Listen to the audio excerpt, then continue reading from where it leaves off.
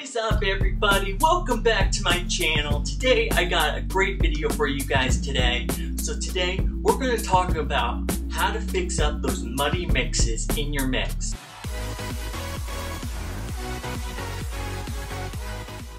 Okay guys, so here we are in Logic Pro X, and what we're going to do is show you guys how to clean up your mix. So pretty much we're going to open up our mixer here.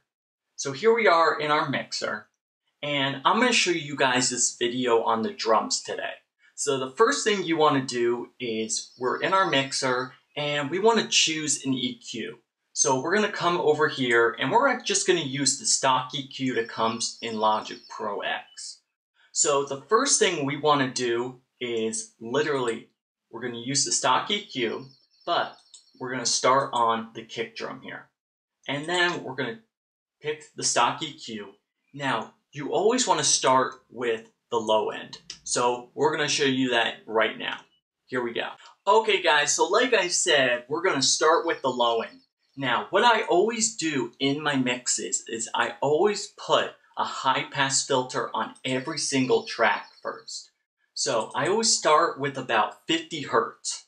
So I always take out 50 Hertz on the high pass filter all the way across my drum tracks. So we're going to do that right now. And what I'll do is I'll put it in fast speed so you guys don't have to wait. Okay guys, so now that we added a high pass filter to our tracks, what we're going to do next is jump into the low end, the next part of it, and see if there's any frequencies in there that we can just get rid of. So let's jump into it. So we're first going to go back to our first track that we did. And we're just gonna get rid of 500 Hertz. Now, 500 Hertz is a really bad frequency on drums. I've done other videos on drums where I cut it out 500 Hertz, and you guys know that 500 Hertz on drums, to me, just sounds awful. So, we're gonna get rid of that right now. So we're gonna type in 500 Hertz. And we are going to get rid of it. And then we're going to cut out about 3 dB. So negative 3 dB. Then what we're going to do is just shrink it down a little bit so we can get a balanced full thing. Alright, here we go. So we're just going to shrink this down. Here we go. And that's all you have to do. So if you're mixing your drums with EQ, make sure you take out 500 Hertz because that is the #1 frequency that sounds bad on drums. Okay guys, so now what we're going to do is I'm actually going to open up an EQ here in Logic Pro X. And what I just want to do is so that you guys understand is that I'm going to walk you through the frequency spectrum and explain to you what each frequency is and how to understand an EQ graph. So pretty much what we have is the EQ chart is from 20 Hertz to 20,000 Hertz. So that is the human frequency. That's how high a human can hear. A human ear can hear from 20 Hertz to 20,000 Hertz. That is how high people can hear. So, pretty much the way an EQ graph works is you start in the low end, then you move to the next low, to the low mids, then you move to the mids, then the high, then you start getting into the mid range.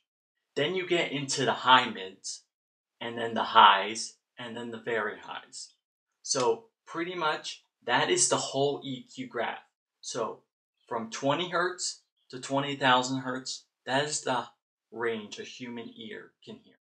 Alright guys, so now what I want to do is give you guys a tip on mixing. So before you mix, you know how you're in the recording stage. So now, think about this. Recording is all about a good performance. If you don't have a good performance, you're not going to have a good mix. So the thing is, before you start to record anything in your mix, make sure you are practicing outside of before you start recording. make sure you practice all your instruments, your vocals, each part that you've written to your song. Because if you don't have a good performance, you will not have a good mix. Because if you have a bad performance, you can't just go into the mixing stage and expect to get a good mix out of it. Because you can't fix it with mixing if you have a bad performance. Trust me, I have been there, and you don't want that. So make sure before you start recording, you practice every single day, probably about 2 hours a day. So trust me, you cannot fix it in the mixing stage. I know it stinks, but trust me, it will make your job a whole lot easier if you practice your steps. So make sure you are practicing, because in the end, when you get to the mixing stage, you can't fix it. I know it stinks, but that's just the way it goes, okay?